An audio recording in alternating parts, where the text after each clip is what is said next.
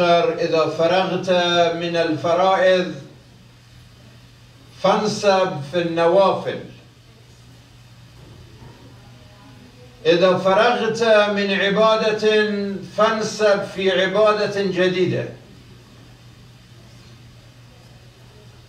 إذا فرغت من عمل فانصب في عمل جديد. إذا فرغت من الأمور الدنيوية فانصب في الأمور الأخروية. إذا فرغت من جهاد أعدائك فانصب بجهاد نفسك. إذا فرغت من تبليغ الرسالة والنبوة فانصب بتبليغ الإمامة والولاية.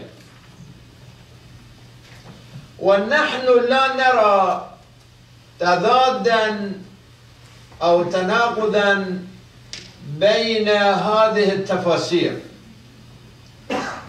لأن حياة النبي صلى الله عليه وآله كانت حركة مستمرة من عبادة إلى عبادة، ومن عمل إلى عمل، ومن جهاد إلى جهاد، ولم يتوقف ولم ييأس ولم يستسلم أمام التحديات. كان شعاره صلى الله عليه وآله العمل والمداومة، فمن يعمل مثقال ذرة خيرا يره ومن يعمل مثقال ذرة شرا يره. قل اعملوا فسيرى الله عملكم ورسوله والمؤمنون. فقال صلى الله عليه وآله إن الله يحب إذا عمل أحدكم عملا أن يتقنه، فمن كان يرجو لقاء ربه فليعمل عملا صالحا ولا يشرك بعبادة ربه أحدا.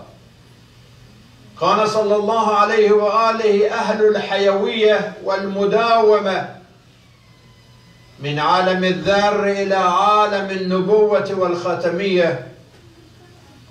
قال عليه السلام كنت أول من آمن بربي وأول من أجاب الله. كان عليه الصلاة والسلام حتى في مطلع شبابه موضع احترام في مجتمعه، ولذلك اشتهر بالصدق والأمانة والعدل والشجاعة والرحمة والسيادة. شارك بشكل فعال في تجارب مجتمعه، ومنها حادثة حلف الفضول. اجتمع مع الزبير ابن عبد المطلب والآخرين في دار عبد الله بن جذعان لإقامة حلف بين قبائل قريش لوقف الاعتداء على الزائرين في مكة والكعبة، حلفا لمحاربة الظلم والفساد. وهو في 20 من عمره الشريف، كان في 20 من عمره. الحادثة التي شارك فيها صلى الله عليه وآله حادثة أخرى كانت تجديد بناء الكعبة، الذي دل على وعيه وحكمته وقدرته وقيادته. فنرى أيها الإخوة والأخوات كل حياة محمد صلى الله عليه وآله تفسير آية واحدة من سورة الانشراح: فإذا فرغت فانصب. فإذا فرغت من عمل فانصب في عمل. لم يتوقف لحظة واحدة من العمل والعبادة والجهاد والحرص لهذه الأمة. وإلى ربك فارغب، توجه إلى الله، توكل على الله، اجعل ميلك وإرادتك ورغبتك في الخير والثواب والآخرة. إنا إلى ربنا راغبون، إنا إلى الله راغبون. اللهم اشغل قلوبنا بذكرك عن كل ذكر، وألسنتنا بشكرك عن كل شكر، وجوارحنا بطاعتك عن كل طاعة. فإن قدرت لنا فراغا من شغل فاجعله فراغ سلامة. اللهم اغفر للمؤمنين والمؤمنات والمسلمين والمسلمات الأحياء منهم والأموات، وتابع بيننا وبينهم بالخيرات إنك مجيب الدعوات يا أرحم الراحمين. بسم الله الرحمن الرحيم. والعصر إن الإنسان لفي خسر إلا الذين آمنوا وعملوا الصالحات وتواصوا بالحق وتواصوا بالصبر. صلوا على محمد وآل محمد. اللهم صل على محمد وآل محمد. الحمد لله نحمده ونستعينه ونستغفره، ونعوذ بالله من شرور أنفسنا ومن سيئات أعمالنا. من يهده الله فلا مضل له، ومن يضلل فلا هادي له. وأشهد أن لا إله إلا الله وحده لا شريك له، وأن محمدا عبده ورسوله أكرمه بالنبوة وجعله رحمة للعالمين.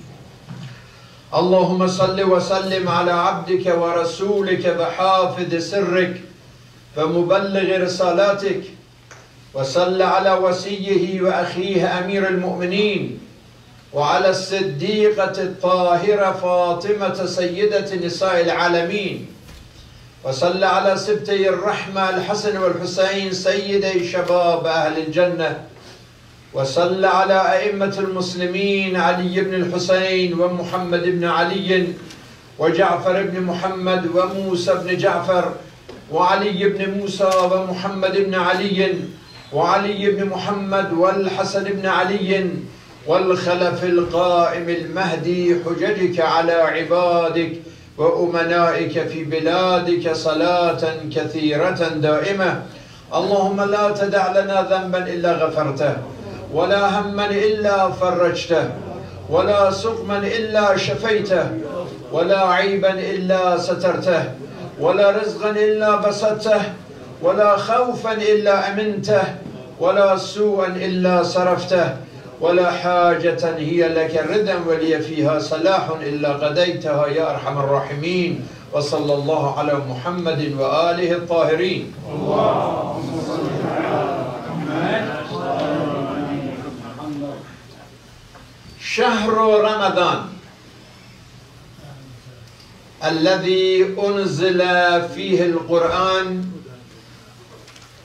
هدى للناس وبينات من الهدى والفرقان. مرة أخرى بفضله وتوفيقه وشكره نستقبل شهر الله. Almost a week before the arrival of Shahrullah, شهر القرآن، شهر القيام والغفران، شهر العتق من النيران. قال صلى الله عليه وآله: من صام رمضان إيمانا واحتسابا غفر له ما تقدم من ذنبه. نعم، نستقبل شهرا تفتح فيه أبواب الجنان وتغلق فيه أبواب النيران. فيا فرحة العابدين وسعادة المجتهدين بشهر صفدت فيه الشياطين وفتحت فيه أبواب الرحمة والرضوان. إن في الجنة بابا يقال له الريان يدخل منه الصائمون في يوم القيامة أو لا يدخل فيه إلا الصائمون. Let us prepare ourselves for this blessing coming month. A heavenly and happy month. Happiness at the time of iftar and happiness at the time of meeting with Allah. Yes, brothers and sisters, the month of divine reception is coming. The month of recitation of the Quran and revelation of the Quran is coming. The month of redemption and repentance is coming. The month of forgiveness and mercy is coming. The month of freedom from fire, hellfire is coming. The month of piety, prayer and peace is coming. The month of connection and communication with our Creator is coming. The month of kindness and caring for the entire creation is coming. The month of love and brotherhood is coming. Yes, Ramadan, a season full of opportunities, blessings, ritual, rewards, and reconciliation is coming soon. Let the holy month of Ramadan pave the path of paradise for all of us. Let the month of Ramadan unite us, unite our families, our communities. Let the month of Ramadan be a month of building bridges between us and our Lord, building bridges between us and the entire world. Let the month of Ramadan energize our resistance against the tornadoes of our temptation and desires. Let the month of Ramadan be a tool of transformation in our minds, in our hearts, in our souls. Let the month of Ramadan be a season of self-control. Let the month of Ramadan be a month of management of our minds, our hearts, and our souls. Let the month of Ramadan be a month of virtue and wisdom, a month of vaccination against all viruses. You already vaccinated against corona 2-3 times and more is coming. But we also need vaccination against other viruses in our souls. Vaccination of Siam against the virus of greed, against anger and impatience, against jealousy, the virus of prejudice, the virus of negligence, the virus of dishonesty, the virus of disobedience, the virus of arrogance, the virus of injustice, the virus of deception, the virus of hate and hypocrisy, the virus of oppression and ignorance, the virus of backbiting and gossipy. Yes, the message of this month, brothers and sisters, is needed. We all are in need of Ramadan. The message of the Holy Quran is needed. The message of Amir al-Mu'mineen, the martyr of this month, is needed.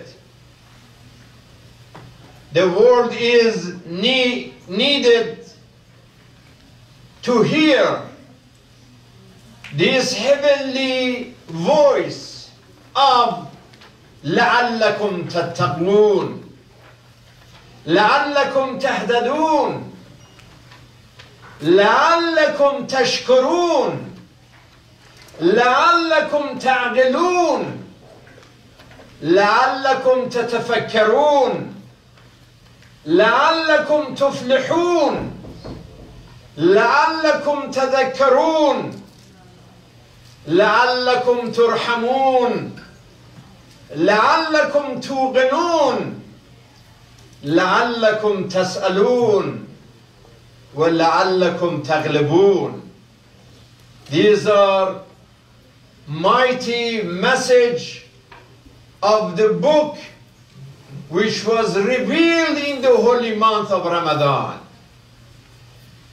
The entire world is in need of the voice of Amir al-Mu'mineen, that Allah, Allah fil Quran, Allah, Allah fil Salah, Allah, Allah fi Bayt Rabbikum, Allah, Allah fil Aitam, Allah, Allah fil Jihad, بأموالكم وأنفسكم كونوا للظالم خصما وللمظلوم عونا. These messages, brothers and sisters, are badly needed in this turmoily time in this world. So let us be ready to welcome the coming month in about a week with niyat, intention,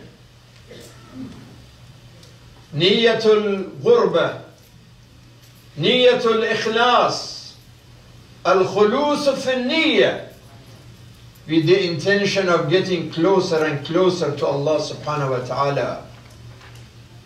Let us welcome this month with having more focus on the qualities of this month, the titles of Ramadan: Shahr al-Dhiyafa, Shahr al-Qiyam, Shahr al-Qurba, Shahr al-Dhikr, Shahr al-Da'wa, Shahr al-Shifa, Shahr al-Shukr, Shahr al-Hidayah, Shahr al-Rabi' al-Quran. Let us welcome Ramadan not only with preparation of Siyam al-Batn, but also Siyam al-Lisan, Siyam al-Fikr, Siyam al-Shahawat al-Muharrama. The real Siyam, physical Siyam, spiritual Siyam, mental Siyam and moral Siyam.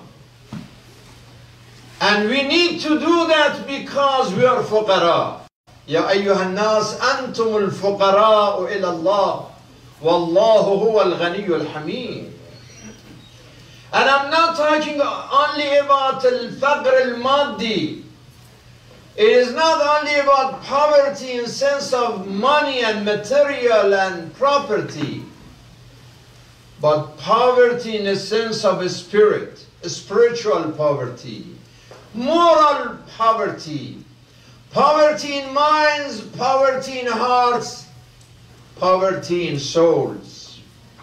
You know, when Renaissance happened in the Western world, people said goodbye to God. The philosophers, they thought that we don't need religion anymore. We have reason. Reason is enough. No need for religion. But later on, even reason was left. And they said that now we have science. We have technology.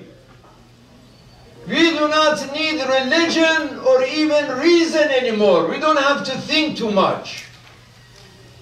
Science and technology is enough. And this is why we see so much mess in this world. This science and technology, instead of supporting us, became a tool of death and destruction. The Middle East already destroyed. The Syria is gone, and Yemen is gone, Afghanistan is gone. I mean, when you think quality, gone. Now it's going more advancing in Europe. Look at this insanity in Ukraine now. Look at how Putin is warning, and NATO is meeting, and now even talking about chemical weapon and atomic bombs. This insanity is unbelievable, unspeakable. Like reminding us, وَإِذَا الْجِبَالُ سُيِّرَتْ وَإِذَا الْعِشَارُ عُطِّلَتْ وَإِذَا الْبِحَارُ سُجِّرَتْ وَإِذَا الْوُحُوشُ حُشِرَتْ وَإِذَا النُّفُوسُ زُوِّجَتْ وَإِذَا الْمَوْءُودَةُ سُئِلَتْ بِأَيِّ ذَنبٍ قُتِلَتْ. This fire, this war, this destruction is just crazy. How we all are surrounded and encircled with both natural disasters. You just follow the news in central Texas, these tornadoes in 4 or 5 states. And every other time we go through these natural disasters, it was funny that the driver of that truck that he was driving, and how his truck flipped on the other side, and then on the other side, and back to the wheels.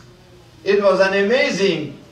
But the driver, that young man, he said that I'm grateful to God for giving me the second chance. Yes, always God gives us not second chance, tens of chances, thousands of chances. If you understand that the month of Ramadan is another chance, chance of redemption, chance of repentance, and chance of returning to Allah subhanahu wa ta'ala. Just a few days ago, I was part of this Michigan United, advocating for those who are incarcerated in Michigan prisons, asking the state to provide those prisoners with educational opportunities so they can be trained and get out of prisons, be giving another chance. those of them who are not dangerous for the communities and countries. And we have some of the petitions that if you can kindly sign this, because to put this petition in ballots, we need more than 300,000 signatures. And as an interfaith community, we are promoting that. And if you are registered and you are entitled to vote, then you are able to sign these petitions. When we have enough signatures, then we can have this for voting in the state. And that is to be more careful, the judges be more careful of dealing with people who are suspects. And if they are not life sentence, and if they can earn that they deserve to be free and contribute to their families and communities, then they are given this chance, because it's happened many times that people are there forever and they did not even commit any crime. Mistakes happen. But that is another thing that we can do. Yes, brothers and sisters, second chance is possible. And Ramadan is another chance from Allah subhanahu wa ta'ala that He has given us. So if we understand that Antumul Fuqara, we are Fuqara, we are weak and vulnerable. Already 6 million people died just by Corona. Antumul Fuqara, this is exactly what it is. Now if we add people who are dying by cancer, by heart attack, by stroke, accident, car accident, air accidents, overdose, hunger, thirst, terrorism, bombardment, war, missiles. This shows that really how our life is absolutely vulnerable. Vulnerable. We are dealing with so much sickness and craziness among some people who forgot about the Lord. You heard the testimony of this guy, Caleb Franks, yesterday. He was talking with the jurors here in Detroit. He is one of the plotters of guys who wanted to kidnap the governor, Whitmer, to kill her actually. And when they asked this guy, Caleb Franks, that why? Didn't you think that you might be killed? He said, I was ready to die. I already, in 1 year, I lost my dad, my mom, my stepbrother, and I wanted to die, and I thought this is the best way, because this is a constitutional way to die. He said that because our constitution says if the government is practicing tyranny, then you have to stand against it. So, and our governor was imposing restriction, and that is manifestation of tyranny, and that was my constitutional duty to do, to use the arm and fight the governor. That's how stupidity of those vicious and sick and savage and uncivilized mind prepare these people to commit crimes. Not against only the governor. Yesterday you heard that Husseiniya mosque in Florida, the guy who entered, and there was only one person in the mosque, Husseiniya mosque in Florida, and this man was the facility manager of the mosque. And this crazy guy, he killed this guy, this worker, in the masjid, and he said that I am one of the descendants of Julius Caesar. That's my, Ajdadi wa Abai, they used to be in that property, and now I'm defending the property of Caesar, and they put this building over there, and that is wrong. And he used a shovel. By shovel, killed this innocent man.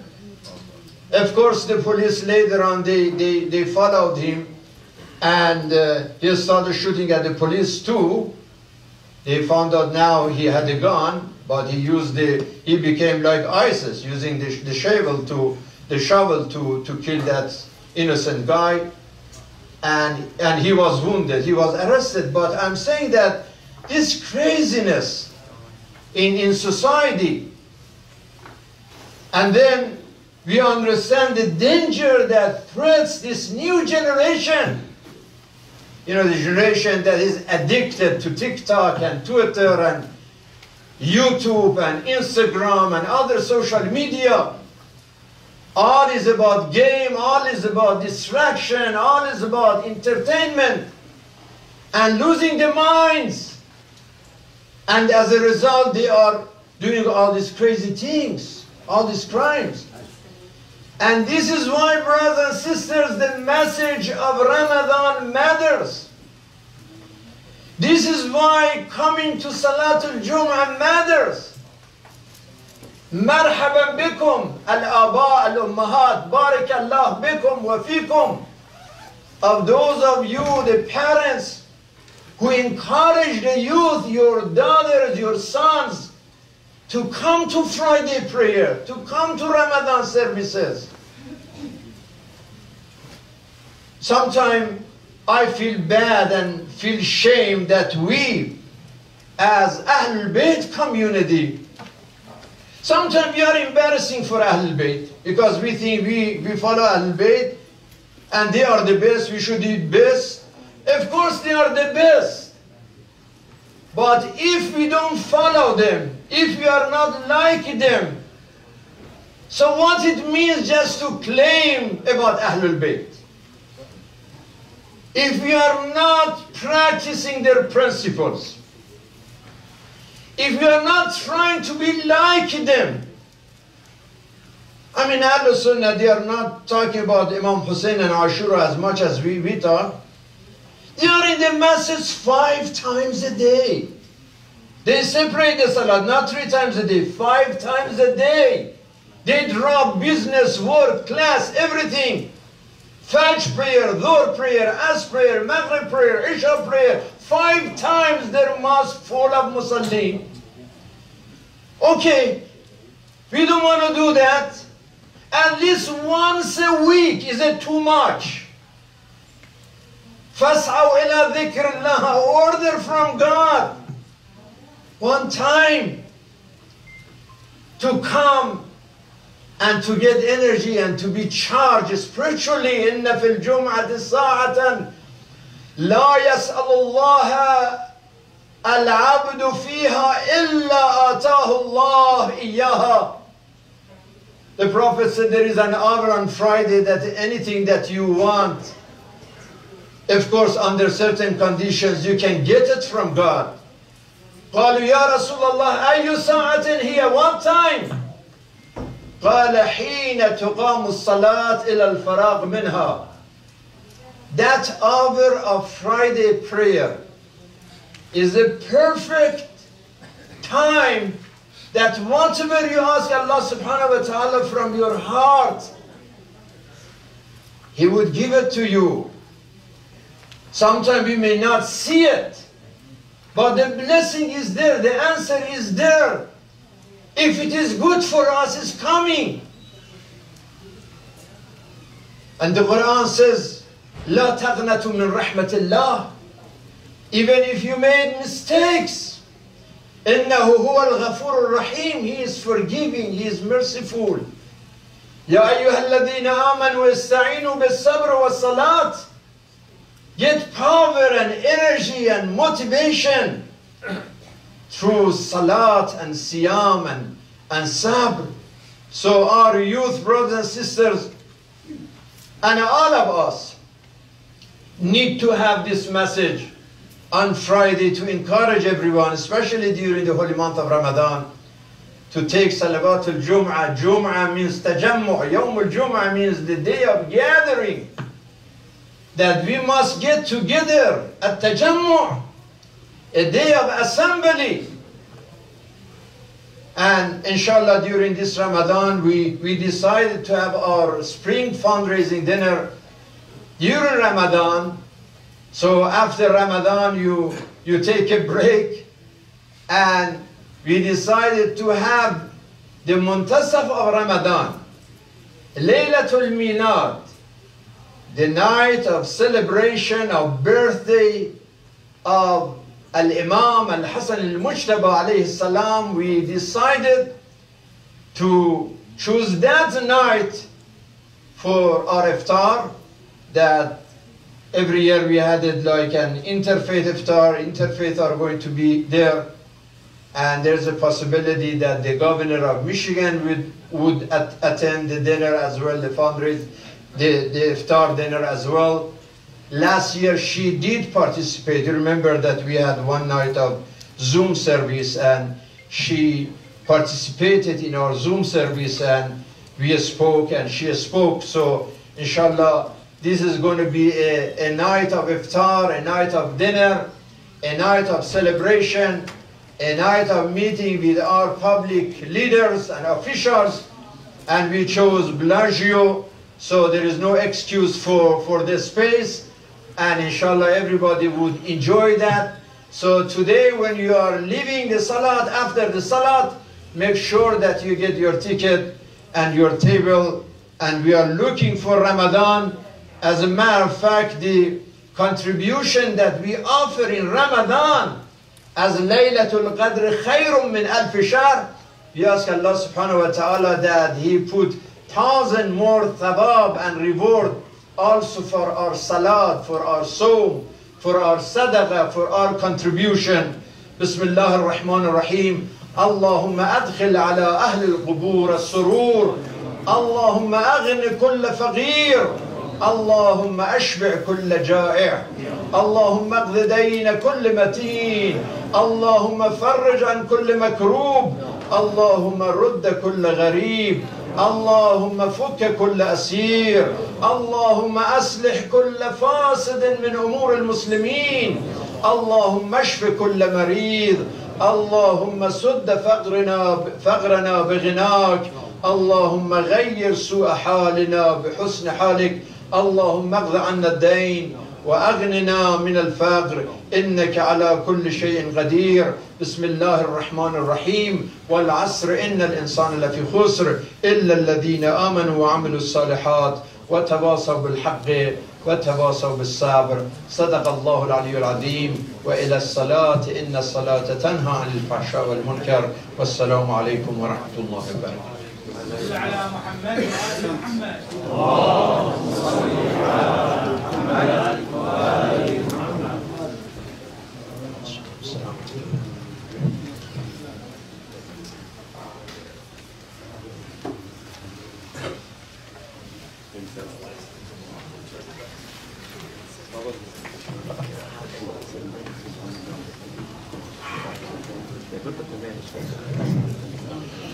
الله أكبر الله أكبر.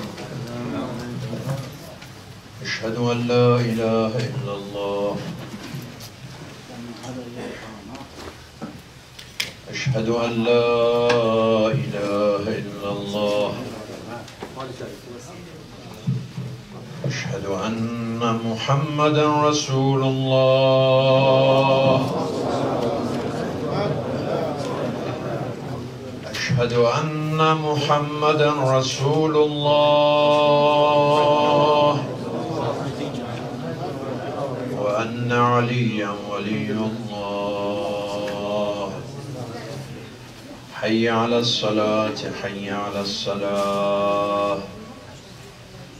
حي على الفلاح حي على الفلاح. حي على خير العمل. حي على خير العمل. قد قامت الصلاة قد قامت الصلاة. الله أكبر الله أكبر. لا إله إلا الله. أستغفر الله ربي وأتوب إليه. سووا صفوفكم واعتدلوا أيها المؤمنون والمؤمنات. Please fix the lines and silence your phone. والنية لصلاة الجمعة قربة لله تعالى. إن الصلاة ونسكي ومحياي ومماتي لله.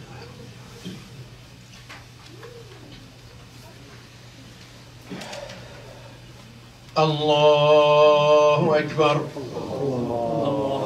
بسم الله الرحمن الرحيم.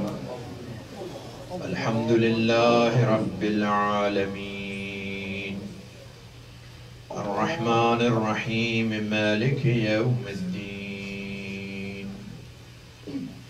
إياك نعبد وإياك نستعين. اهدنا الصراط المستقيم صراط الذين أنعمت عليهم غير المغضوب عليهم ولا الضالين.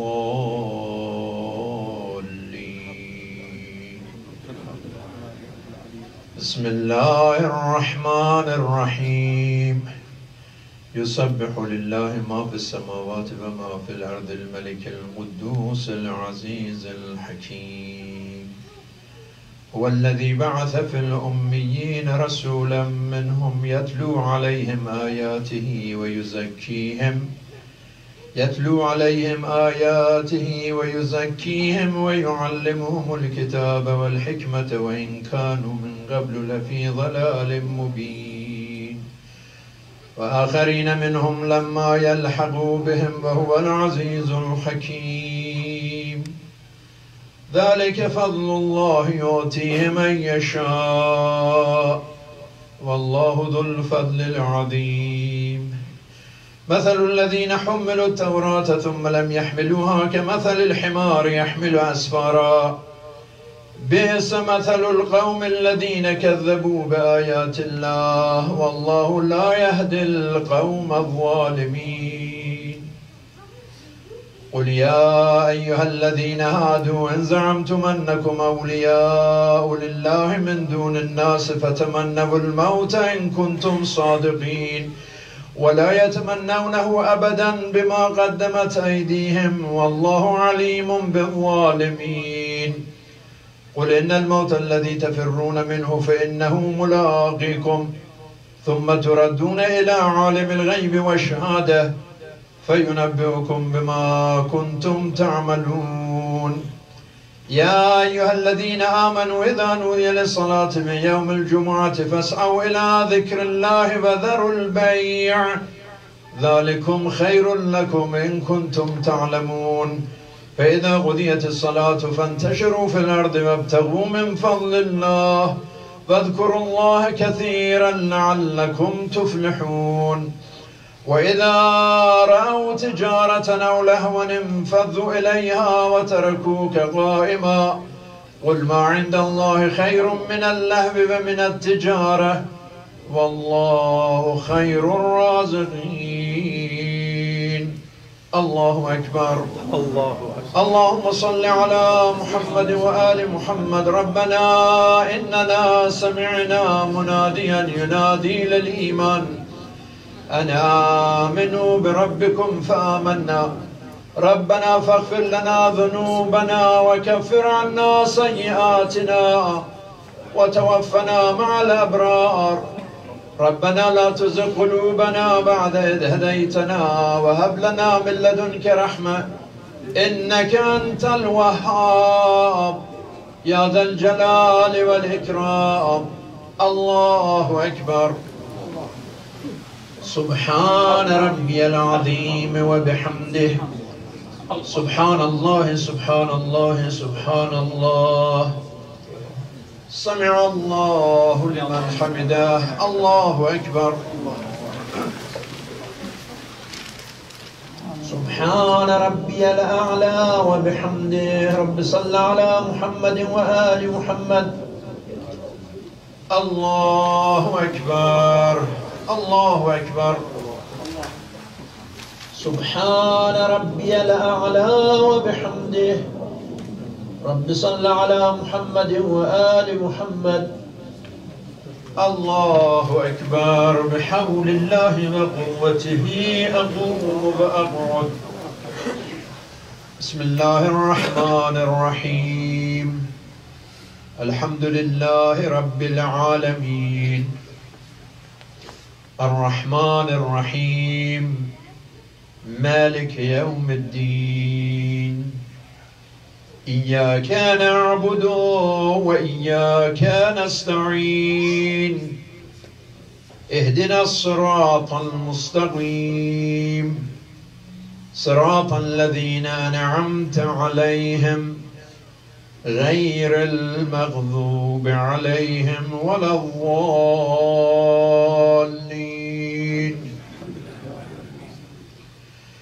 بسم الله الرحمن الرحيم. إنا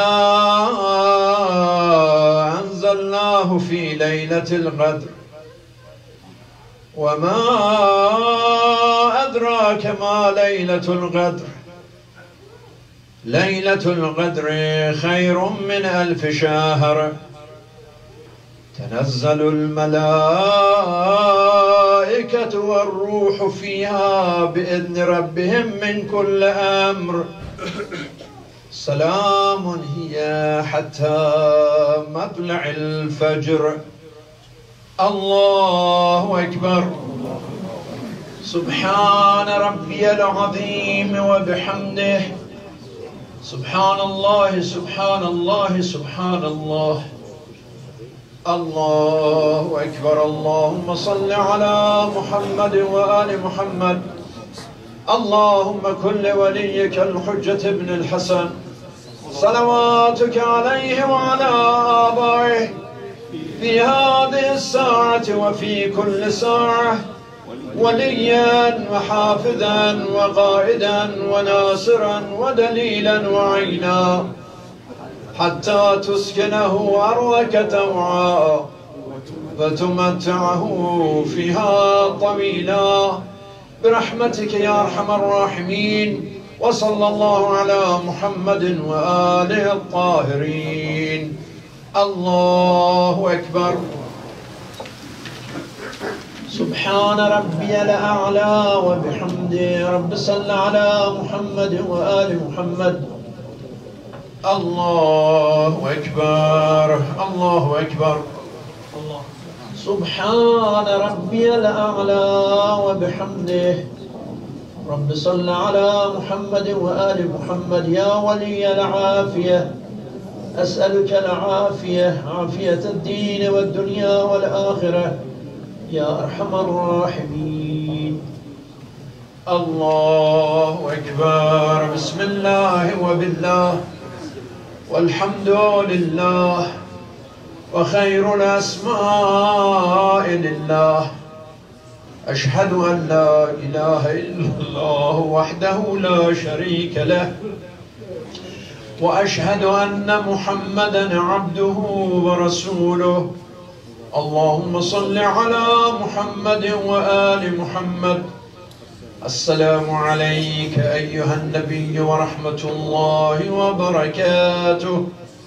السلام علينا وعلى عباد الله الصالحين. السلام عليكم ورحمة الله وبركاته. الله أكبر. الله أكبر. الله أكبر. إن الله وملائكته يصلون على النبي يا أيها الذين آمنوا صلوا عليه وسلموا تسليما. اللهم صل على محمد وآل محمد. اللهم صل على محمد وآل محمد. اللهم صل على محمد وآل محمد. لا إله إلا الله. لا إله إلا الله. لا إله إلا الله. اللهم صل على محمد وآل محمد شجرة النبوة وموضع الرسالة ومختلف الملائكة ومعدن العلم وأهل بيت الوحي. اللهم صل على محمد وآل محمد. الفلك الجارية في اللجج الغامرة يأمن من ركبها ويغرق من تركها. المتقدم لهم مارق والمتأخر عنهم زاهق واللازم لهم لاحق. اللهم صل على محمد وآل محمد.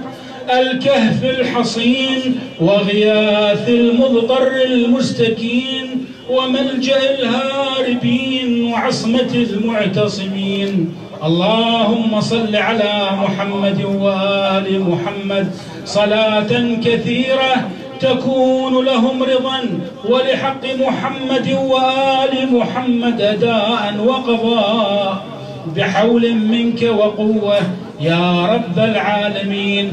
اللهم صل على محمد وآل محمد الطيبين الأبرار الأخيار الذين أوجبت حقوقهم وفرضت طاعتهم وولايتهم.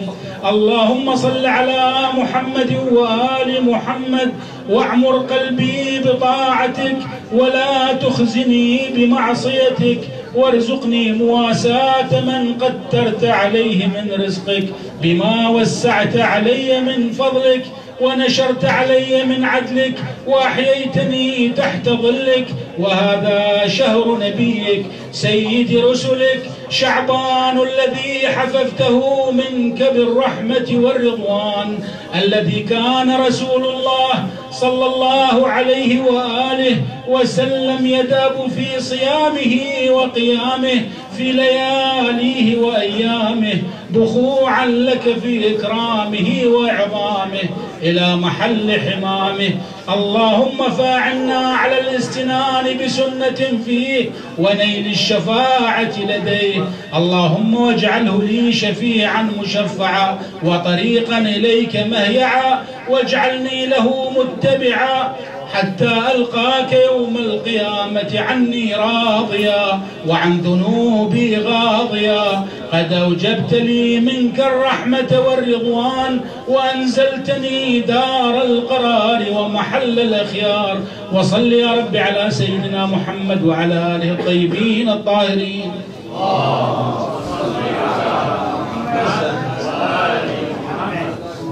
أولا أيها الإخوة الأخوات لا تأخروا في الصلاة، يعني الخطبة تبدأ الساعة 1:30. نعم فلذلك الساعة 1 كما قلت ساعة استجابة الدعاء. لا تخسروا تلك الساعة المباركة، وعيد المؤمنين وحج المساكين وإلى آخره. الثانيا لا تنسوا توقيع الأوراق، هذا للسجناء الذين هم أبرياء أو غير أبرياء ولكن لهم استحقاق للفرصة أخرى. So there are some of them that they deserve, they earn that استحقاق, that they come out of the prisons and instead of wasting their time there and wasting the tax money, come and contribute and work. Those of them who have these qualities, we are collecting signatures so they can get out of prisons. So it's important that you sign that. The secretary has the papers. And also لا تنسوا حجز الطاولات للإفطار في ليلة ميلاد الإمام المجتبى في منتصف شهر Ramadan. So don't forget to reserve your place for the public iftar in شهر Ramadan. This Sunday 3 p.m. we have أسبوع للفقيد الشباب المرحوم حسين محمد سعد على روحه والروح مرحوم عبد الله وحبيب دكمك وأرواح المؤمنين والمؤمنات. نقرأ سورة الفاتحة بعد الصلوات على محمد وآل محمد.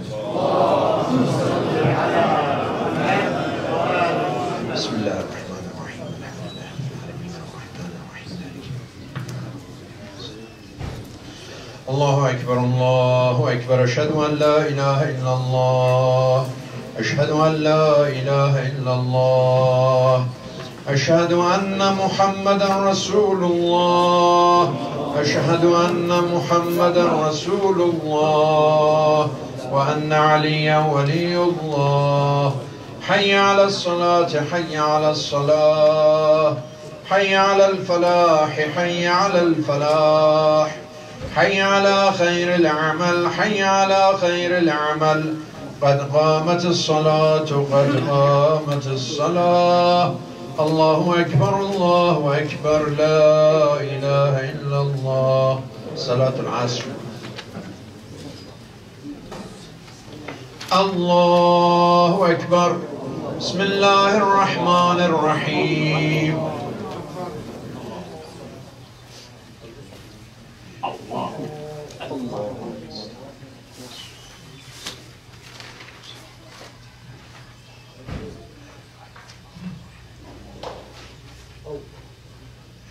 بسم الله الرحمن الرحيم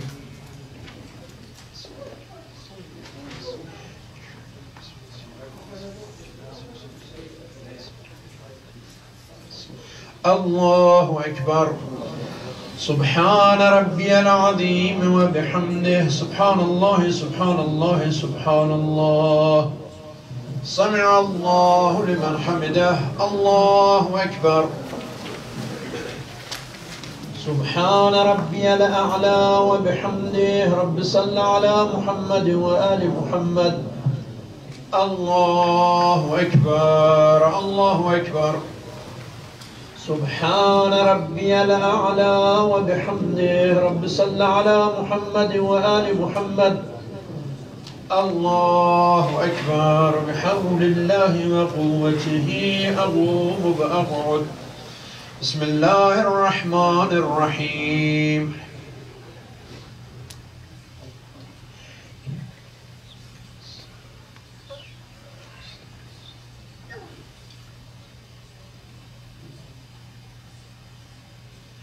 بسم الله الرحمن الرحيم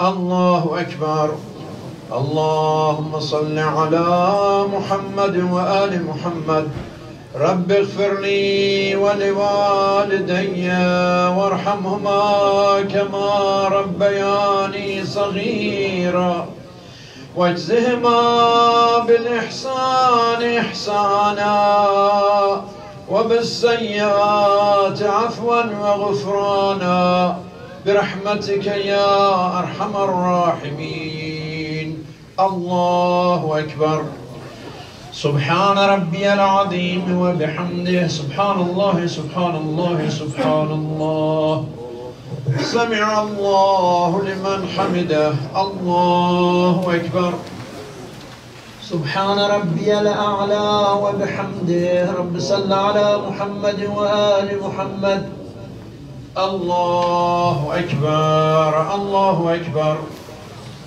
سبحان ربي الأعلى وبحمده رب صل على محمد وآل محمد الله أكبر الحمد لله أشهد أن لا إله إلا الله وحده لا شريك له وأشهد أن محمدا عبده ورسوله اللهم صل على محمد وآل محمد وتقبل شفاعته وارفع درجته بحول الله وقوته أقوم وأقعد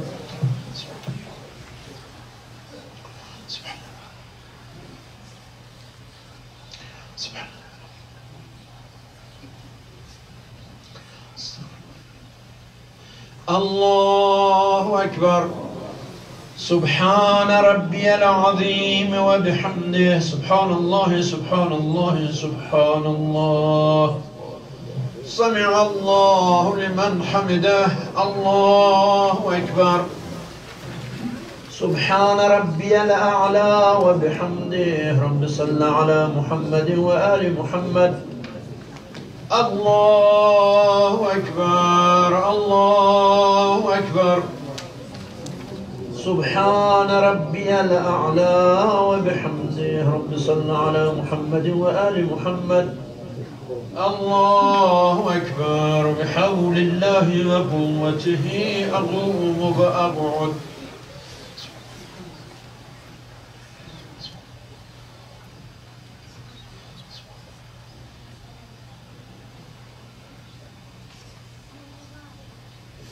الله أكبر.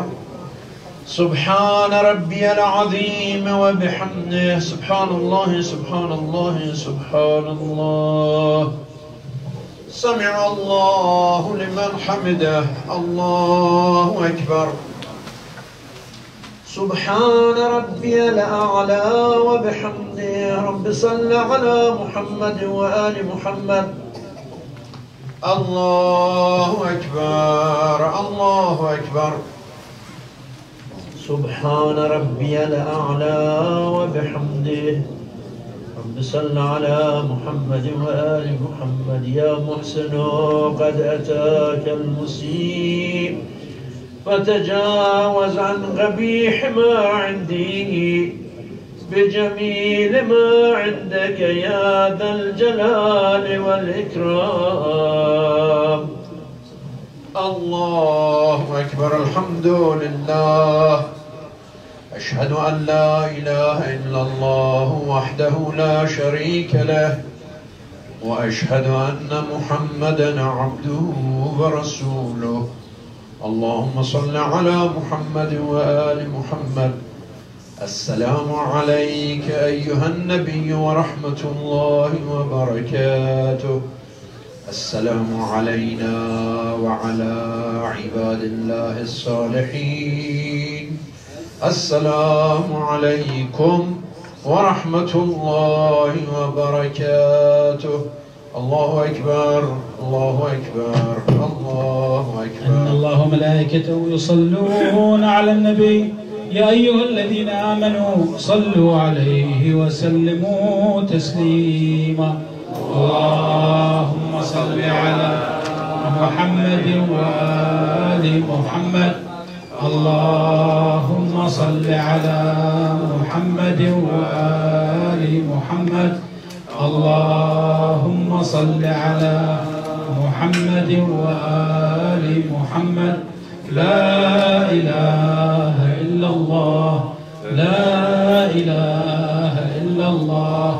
لا إله إلا الله. اللهم صل على محمد وآل محمد.